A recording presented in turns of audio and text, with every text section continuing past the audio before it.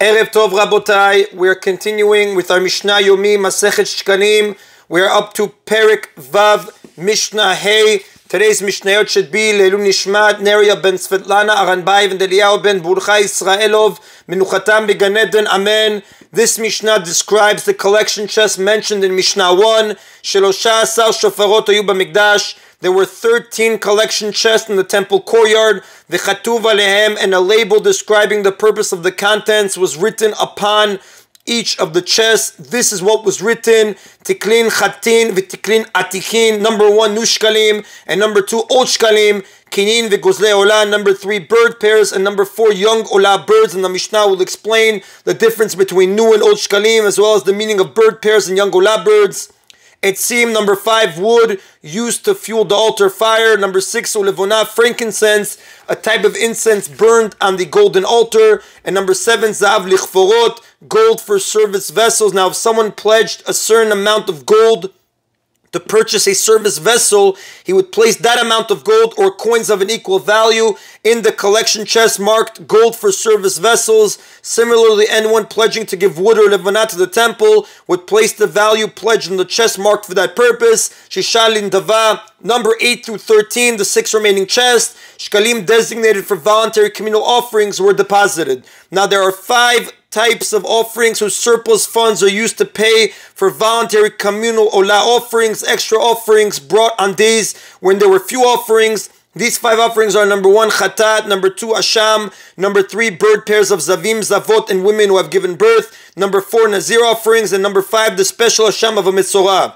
A separate chest was established for the surplus funds of each of these offerings. If money was left over from the funds a person designated for buying one of these offerings, the owner would deposit that surplus in the appropriate chest marked surplus chatat or surplus asham. The 6th of these chests was for someone who wanted to donate money toward the purchase of voluntary communal offerings. It was marked simply donations. The Mishnah now explains the purposes of the first 4 chests.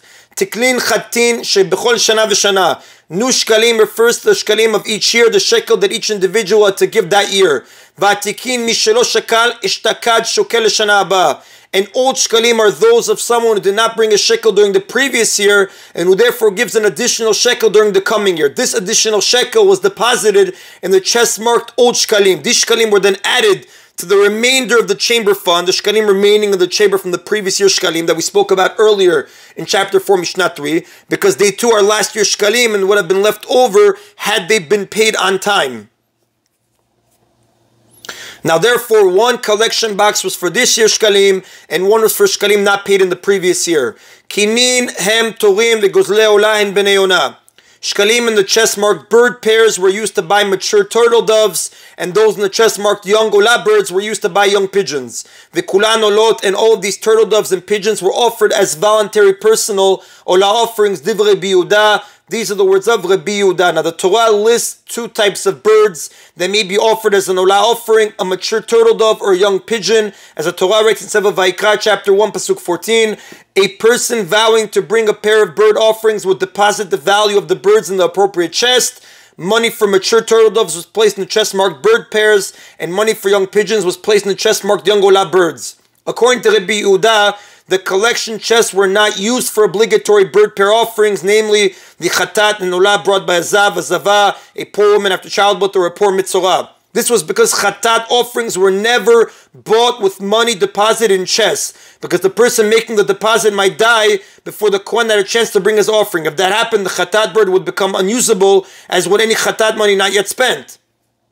And if those shkalim mingled with others in the chest, they would all become unusable. So to prevent such an occurrence, a person obligated to bring bird offerings would give either the birds or their value directly to the Kohen, rather than depositing the money in a chest. V'chachamim omrim, but the sages say, kinin echad chatat ve'echad olah.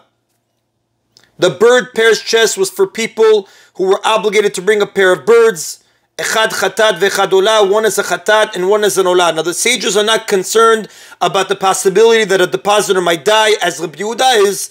Therefore the chest marked bird pairs was used to deposit shkalim for obligatory bird offerings. The money would have to be wrapped in a packet so that both the chatat and olah would be purchased from one person's money, as Tosfot writes on Psachim, page 98.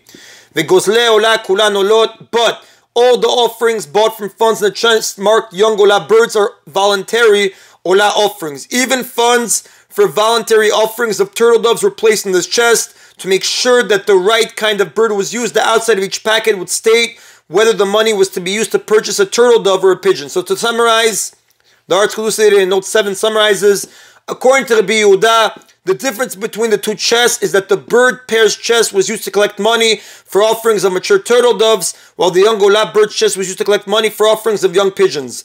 Both, though, were brought as voluntary offerings. According to the sages, the difference was that the bird pair's chest was used for obligatory bird offerings, and the young Olah bird chest was used for voluntary Olah offerings, regardless of the species.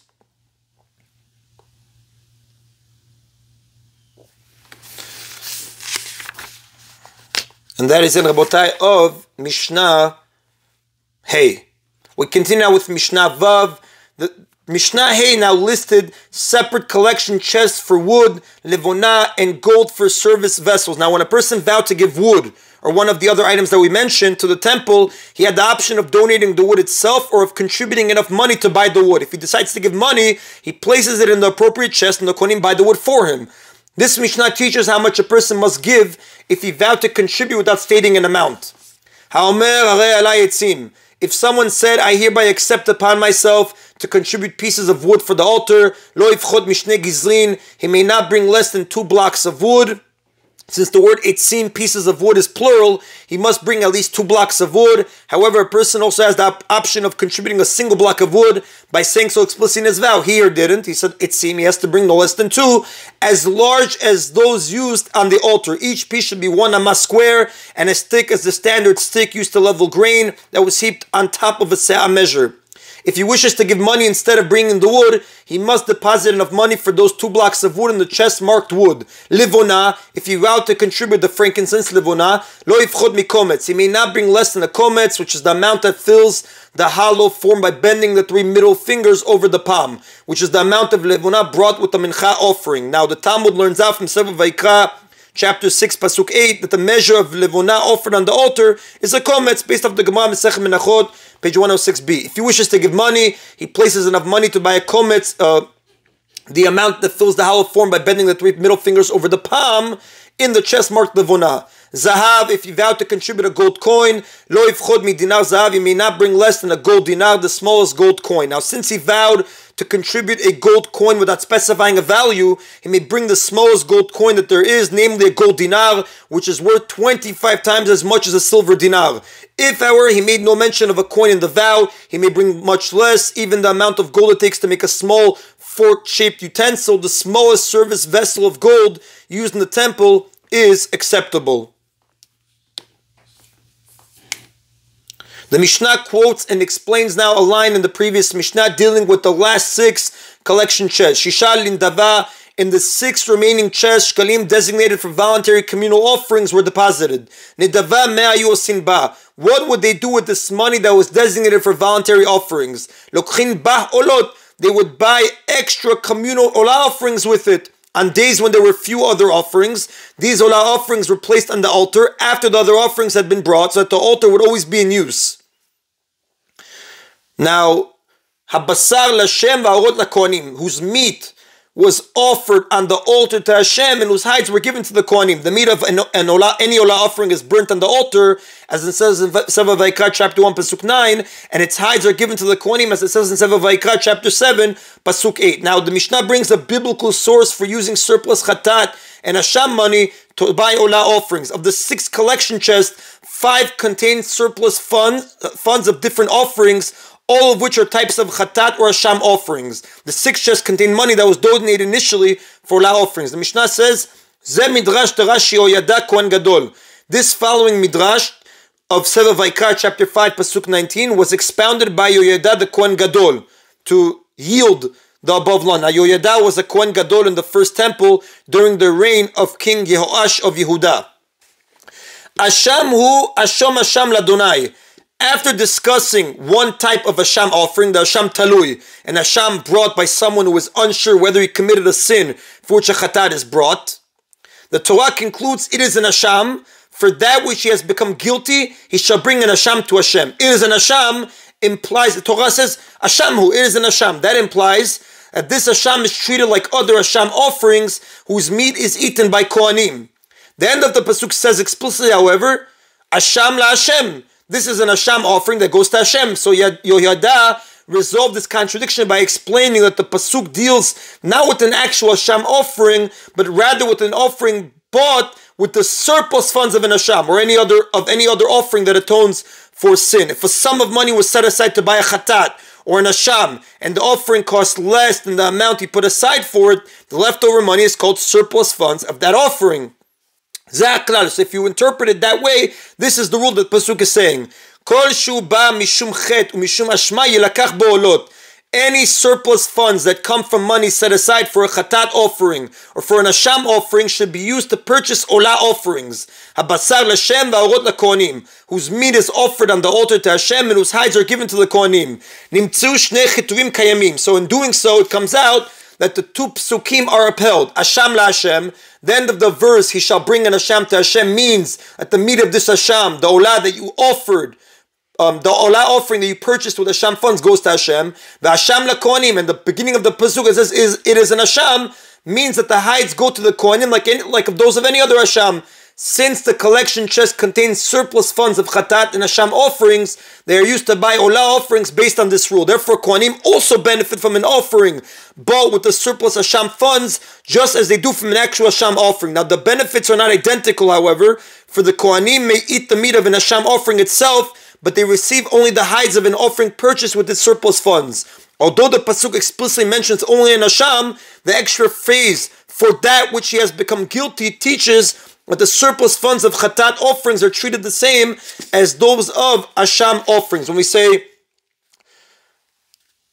asham la Hashem, for that which he has for that which he has become guilty. That teaches us that the surplus funds of Chatat offerings are treated the same as those of Asham offerings. Now, the source that it was Yoyada the Kohen Gadol who presented the above explanation is now the Mishnah's conclusion. V'omer, and this is as the pasuk says regarding the innovations of Yoyada, Kesef Asham v'Chesef Chataot lo yuva bet Adonai lakonim yihu. Asham money and Chatat money shall not be brought to the temple of Hashem; they shall be to the Kohanim. Now, Yoyada surely would not have given to the Kohanim money that had been designated to buy a Chatat or a Sham, which must obviously be used to buy the offerings. Rather, he must have given them some rights to the surplus funds of such offerings, namely, that they received the hides of communal olah offerings purchased with those funds. So this proves that it was Yoyada that first made this drasha, that surplus Chatat and Sham funds are used to purchase olah offerings. And that is the Rabotai of today's Mishna Yomi. Baruch Adonai Leolam. Amen v'amen.